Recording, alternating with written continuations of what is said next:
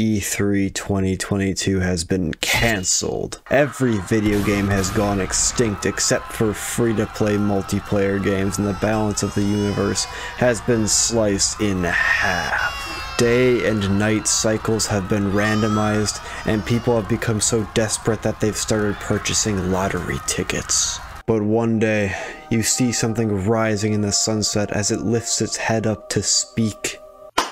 Humans, this is not the end. We have more games to announce so that your son can stop playing Warzone. It is truly a holy grail that will guide your souls to a new light, one that is not full of teabagging and hearing phrases such as, "Where's my team?" or "I'll fuck your mom." Also, stop buying the Fortnite Battle Pass, you fucking weirdos. Your wishes have been granted, and your mind has been blown. Let's see what games have been shown. With E3 gone, it's time for Summer Game Fest to sneak into the backstage and show us some stuff before it inevitably gets forgotten a year from now. Seeing Street Fighter 6 again is pretty cool, especially since Guile's hair can be even more polarizing in 4K.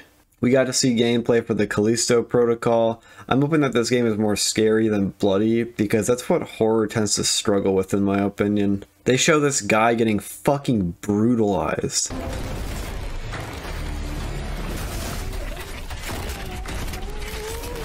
And then the horror takes a back seat. But you do have this gun that can throw enemies into a fan. Goat Game is back. Goat Game is definitely going to be the game to just screw around in for a couple of hours, and now you can have two other people to terrorize the innocent bystanders around you, which is great. Modern Warfare 2 was a video game that got revealed.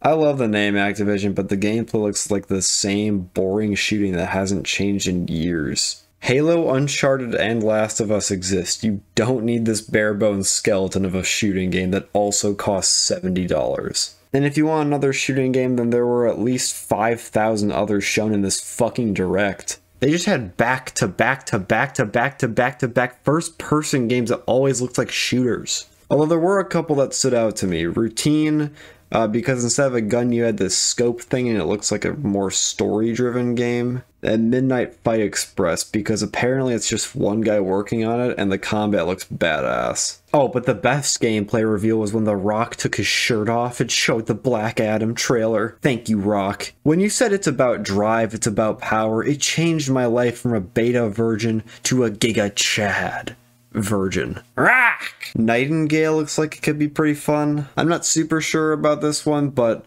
you can build stuff. I like building stuff, and there's giants and other creatures that can attack your town. I don't know much about it, but it seems like it could be cool. And finally, Neil Druckmann comes out. Oh shit, okay. This is it. Uncharted 5. I mean, it's been like 5 years. It's gotta happen, right? This has gotta be it.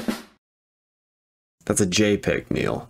Oh wait, he's showing another game. Another Last of Us remake, huh? I guess the graphics are better, but how much? What the fuck? PC Gaming Showcase was pretty much just a giant joke. All they had were some games that were already shown and this bird exploding.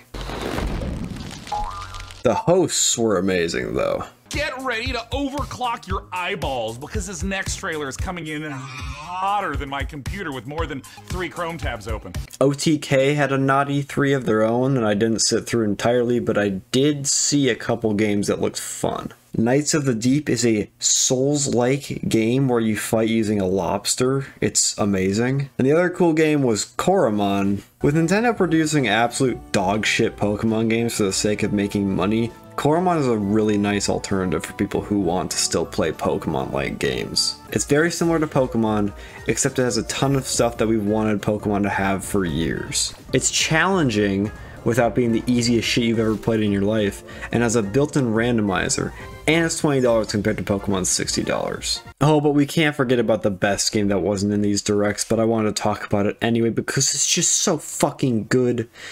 Sonic Frontiers. It looks so like a Sonic game. Sonic is slow as shit. The combat looks extremely repetitive. The puzzles are you pressing a bunch of squares until they light up. There's not much in the open world. Sorry, I mean open zone. Everything seems to take a really long time to kill. So hopefully we get like another Sonic 06 thing happening here. I thought the Xbox Direct was going to be pretty bad, but it had Hollow Knight Silksong, so every other Direct doesn't matter anymore. Huh. No release date.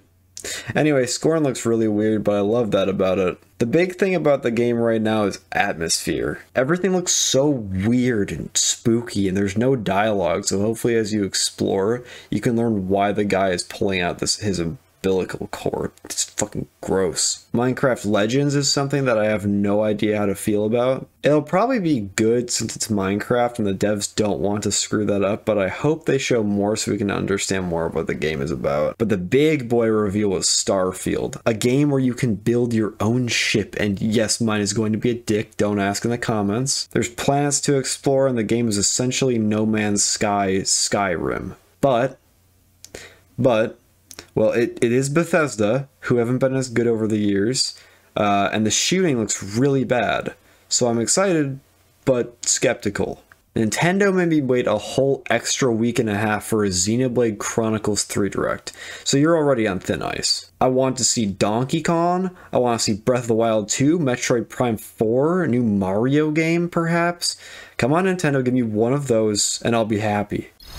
All aboard! No!